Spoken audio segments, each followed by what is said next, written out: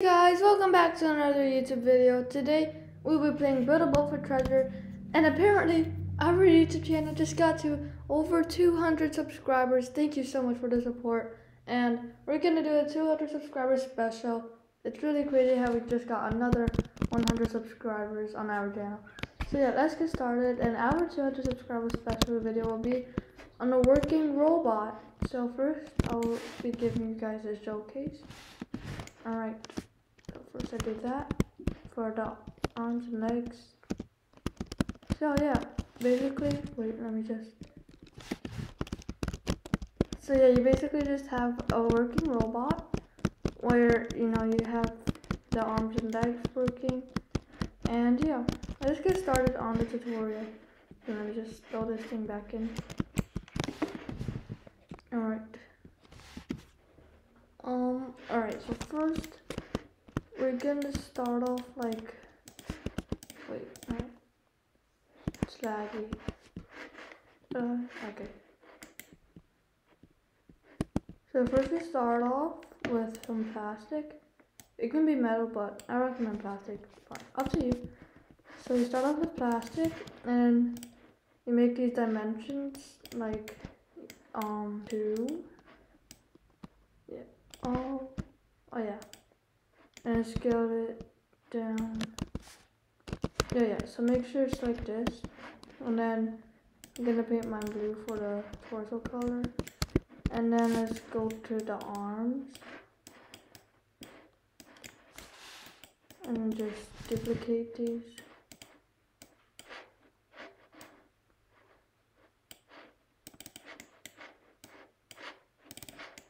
And then the legs.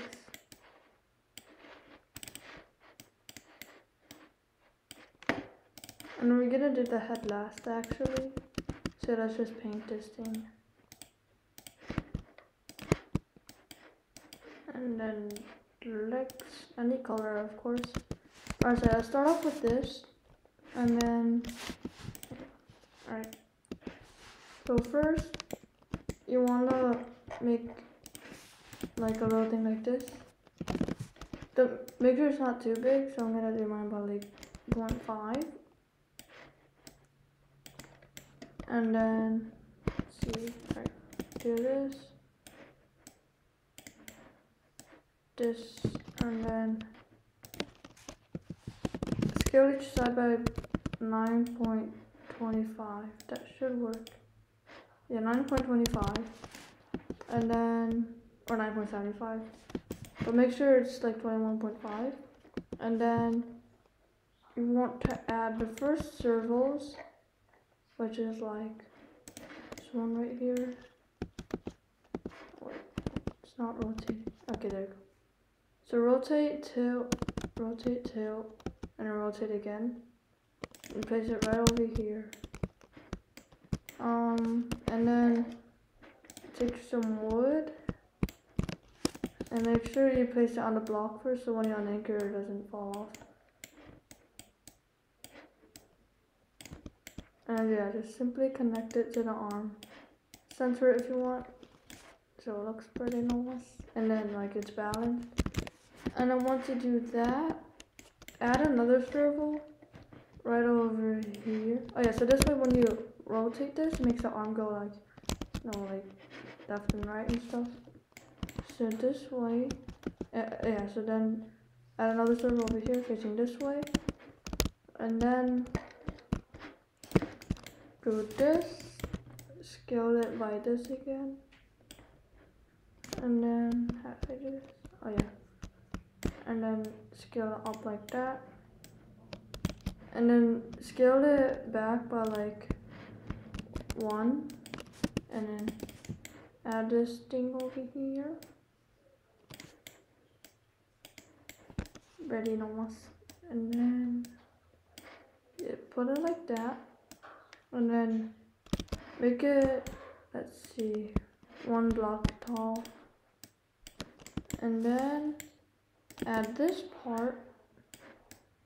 There's obviously many different ways to connect this servo to the arm, but this is just one of the ways that I did it. And then connect it And just in case, I'm gonna do a little bit inside, just in case I might fall out. And yeah, just do the same thing to the other side, which I'm gonna do real quick. Alright, once you've done that, you should have this servo, the top one, connecting to this arm. And then make sure this servo right here is connecting to this, like, you know, little wood pole. And then this servo down here is connected to the bottom part of the arm. So make sure you have 2 cubes like this. And the same thing for the other side, of course. And this part, these 2 are optional if you want to make the bottom arms, like, you know, curved. And if you just want to block it like a Minecraft animation, you can just add this part and make this one whole big rectangular prism and not add this part. But if you want to add this part, you know, make it extendable, like sort of curved, just add this part. So yeah, basically this makes the whole thing go like rotate or tilt, because this is also attached to this servo, which is attached to the bottom part of the arm. Same thing for the other side. So yeah, now we're gonna go to the legs. So we're going to add another part like this on both sides. Yep, and then scale it. Very nice. And then scale it down up to 4.75. Right, and then add a servo over here, and then just connect this. Simply connect this to the top part of the leg. So you can put in the sensor if you want, but just make sure this servo is connected to this part. Make sure it's not touching this part of the leg, and make sure it's only touching the leg, top part of the leg. And I did not steal this function from any YouTuber, so yeah, I'm not trying to steal anything. Dude, oh my god. Alright, so yeah, make sure it's only connected to the top part, just to assure that to you guys. Okay, yeah, and make sure, just make sure it doesn't touch anything or it's gonna break. And then do the same thing on the other side. I'm just gonna add this part again. Boom. Alright, and now you want to add the bottom servo. If this is too low, you can always like bring it up. Let's see. Yeah, I might have to scale it up. Alright. And then I'm actually gonna have to delete one of these servos. Alright. Attach it like this. And then yeah, attach it like that, and then add another wood thing over here.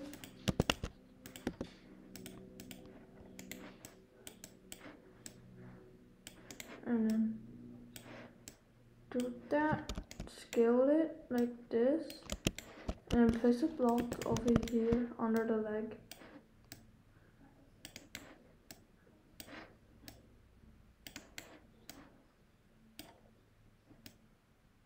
And it doesn't have to be perfect, just, yeah, like again, make sure they're connected with each other. Do the same thing on the other side. I can't, alright, there we go. So yeah, same function as the arms. Make sure this servo connects to this top part, like this box. And then that's also connected to this servo, which connects to the bottom feet. And now, lastly, I actually want to scale it inwards by like 0.02, because I guess it still wouldn't work when it's 0.01 blocks away from the torso. And the torso is not going to have any function, so that's why it can't be connected to it. Or otherwise the torso is also going to rotate, which we don't want. Alright, so you make this like 0.98 by 0.96 by 1. But 0.96 has to be for the top part. because you're making sure it doesn't touch the torso or the bottom part of the legs. So yeah, the bottom part of the legs are the same, have the same dimensions as the arms, right? And then, oh yeah, let's add the head too. So I used cameras just to make it a perfect circle, and then painted it yellow. And then rotate it. Yeah, and then make it yellow. And then now binding time. Alright, so first you wanna place 2 chairs so this is binded to nothing.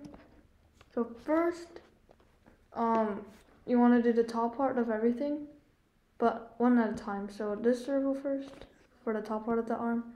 So left, you're gonna want that to be, so if it's left, it's going this way. So if you want it, like when you first start walking, the left arm goes forward first. I'm gonna make that E. So when you hold E, makes it go left. And then right would be Q. And this is only for the top part. And then left, I want it to be opposite. So left would be Q. And then right would be E. So make sure these are opposite. So actually, make sure the head is attached to this part. Make sure these servos are binded to the chair. So left would be Q. No, left would be, yeah, Q. So when it goes that way, you press Q. And right would be E. And opposite for this one. Left going that way would be Q. And then right would be E. So this way it's opposite. And then, there we go. And then the arms, I gotta fix. This arm needs to be opposite. So left is E. And then right is Q. There we go. See? Now they're opposite, and then we're almost done. Wait, let me just attach this torso again. Everything's unanchored. Everything's anchored. Alright. Alright, there we go. Hang on, let me just, I think it should work now. Yeah, okay. And now we're gonna do the bottom parts. So select these 2 servos. So this one attaches to the bottom part of the arm.